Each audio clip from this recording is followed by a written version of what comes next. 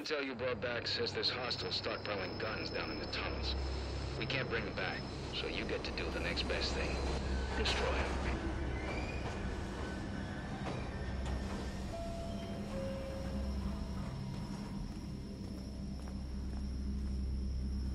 What's up, guys? Craze back again. Today I'm going to be playing The Division. Have you guys ever played The Division? Now, I've had it on my channel a couple of times. I don't know if you guys have actually ever played it. To me, it's actually just an incredibly fun little game. If you've played Destiny or something like Destiny, it's very similar in that aspect, where it's just a looter shooter. So you run around, you complete these dungeons or instances or strikes or whatever you want to call them, doesn't matter, and you get these get to pick up loot.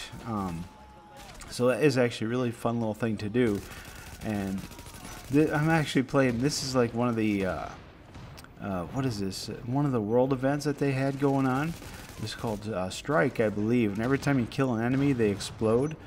So that's kind of fun. Especially if you get a group of them together and they just start exploding on each other. It's really kind of fun to do. Ooh, ouch. I think a little trip mine there. Something. But this is what is called the Undergrounds. And I would love to see this implemented more in the future in other games, because this is a completely random dungeon. You go into it, you set up specific things that you want for... kind of like skulls in Halo. It gives you added difficulty, and you go in there, and based on the amount of skulls, or I'm calling them skulls, but it's not actual skulls. It's like just problem creators. It gives you a harder problem. One of the things I'm running now is electronics. So every time I cast out one of my electronics things, it will mess up my radar, so I can't see anything. So that's kind of neat. And the more difficult the dungeon is, of course, the higher the rewards are. And very specific rewards, such as you know, masks and stuff like that, can only be unlocked during these world events and stuff like that. So it's kind of really cool.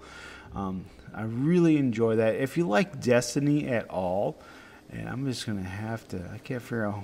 There we go. There we go. Now I can walk. I was a little worried there. I was going to just run through it. But the better rewards you get, the better gear. And it took me a while to figure this out, which is kind of sad. Oh, we got a jammer going on in the area. So I had to take that out. So one of the things I was kind of sad about is I went and was playing, and I was like, well, I got like the top gear set. I mean, I was like 280, 284, whatever the top gear. It's really was not finding a whole lot higher than that. And even other players had about that type of gear set. And then I realized, hey, there's actual gear sets in this area. And what that means is it gives you added bonuses and stuff like that. And then the one I'm running right now, I think it's Alpha Bridge, which actually allows me to use like 3 loadouts or 3 attachments to my weapons, which is really nice to have. And it regenerates my health a lot quicker. But there is quite a few different loadout or gear sets.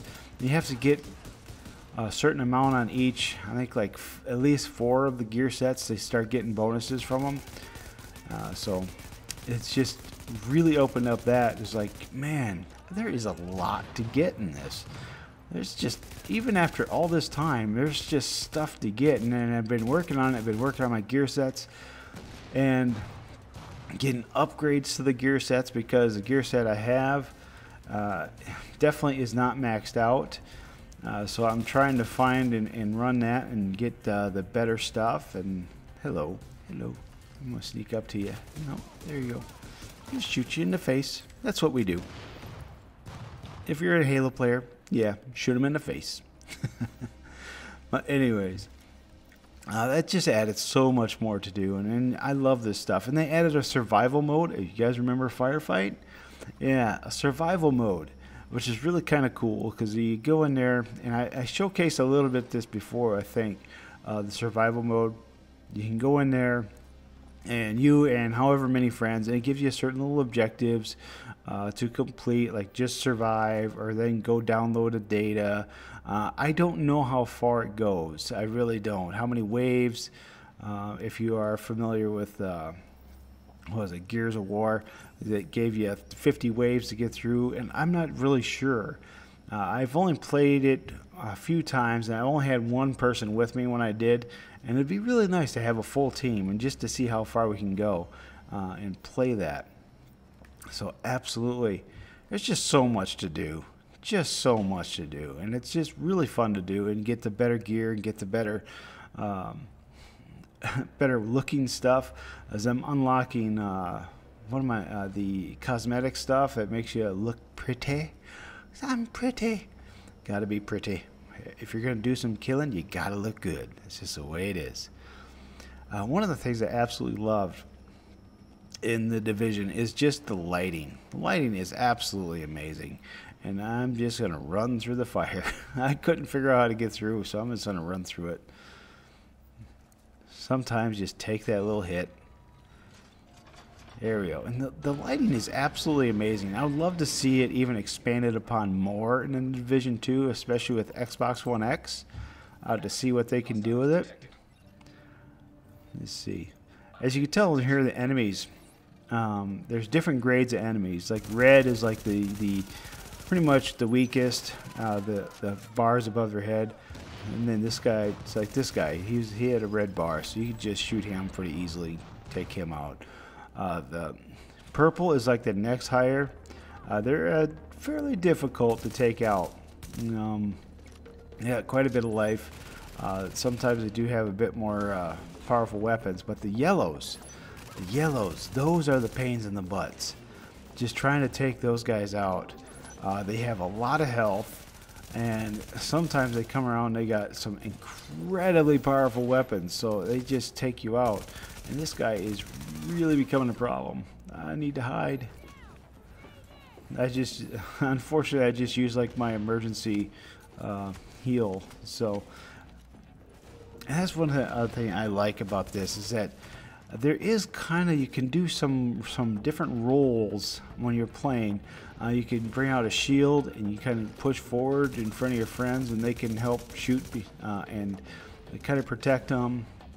You can do more of a healing role. You can throw down heals on your teammates as well as yourself. So this guy is being a pain. It hurts so much. Hurts so much. Come on, come on. I'm gonna sneak around, see if I can't get a better angle on him. But it's just so fun to do, especially if you're playing with friends and trying to coordinate your attacks on enemies, because they do keep coming out and they are very strong. But when you do succeed, there, gotcha. Oop.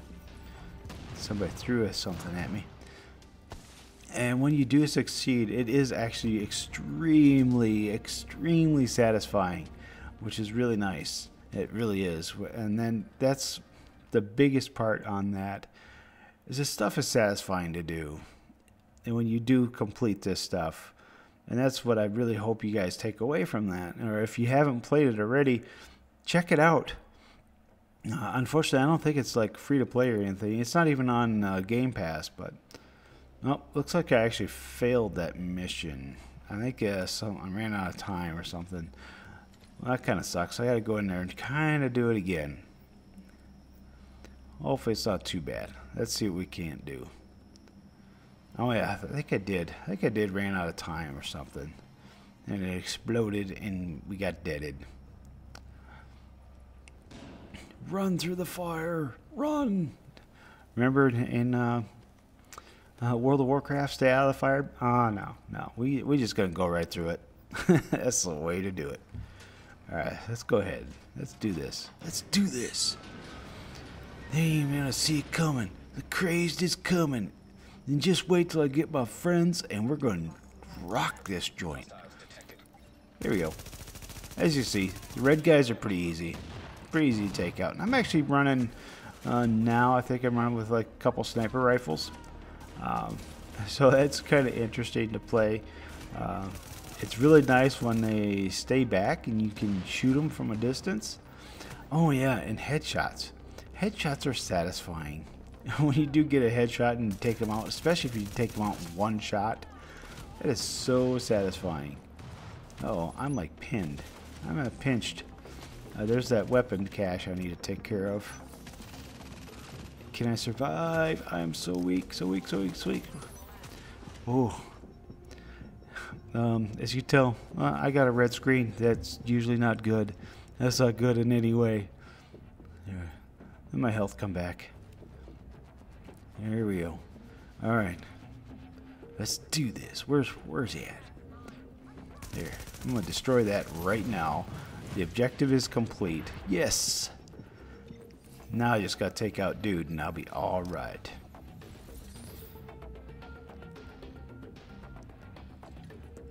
Alright. There he is. There he is. Oh, oh. Get behind the wall. There is one, you know, the kind of frustrating thing is that some of the stuff that you would like to be interactive, it just isn't. Unfortunately, you don't know that until you get there. Hide. I'm hiding. And there we go. There we go. One of the fun things too is when they throw a grenade at you and you like shoot them in the head or shoot them and then they drop the grenade at their own feet. That's kind of fun. There we go. And that is an Undergrounds mission. I mean, it's nothing crazy, but I tell you what, this is pretty basic mission. There is definitely higher levels, which I would really need to have more players, because I did try to do some higher levels, but I just got, nope, I just got destroyed. But hopefully you guys check this out, and hopefully I'll get some game, a little bit more game time with people playing.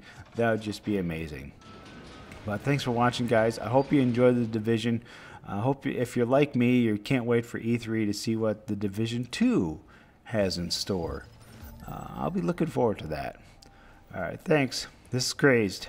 I'm out of here.